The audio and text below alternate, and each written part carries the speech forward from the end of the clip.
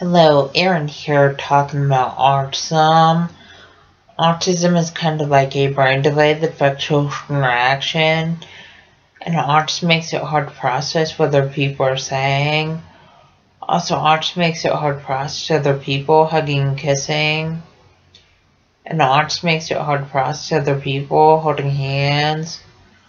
Also, autism makes sure people are anxious around large crowds and loud sounds. And autism makes sure people are anxious wearing backpacks. Also, autism makes sure people are anxious at school day.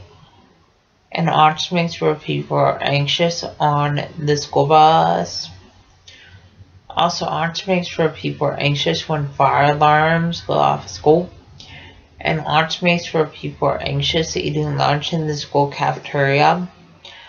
Also, just to let you know, the signs of autism are lack of social skills, lack of eye contact, lack of speech, and lack of communication. And when people act up in school, that's a sign of autism. Also, when people have low grades in school, that's a sign of autism. Also, autism is kind of like a brain delay that affects social interaction, and autism makes it hard to process what other people are saying.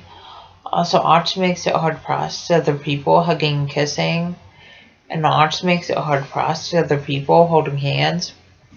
Also, just to let you know, autism makes sure people have a hard time tying shoes and buttoning shirt collars. Also, the signs of autism are lack of social skills, lack of eye contact, lack of speech, and lack of communication. And when people act up in school, that's a sign of autism. Also, when people have low grades in school, that's a sign of autism.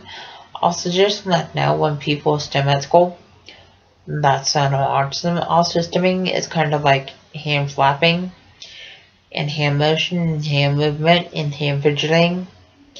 And people with autism stim in school classes, and stim walking out of school classes. Please subscribe, rate, and comment.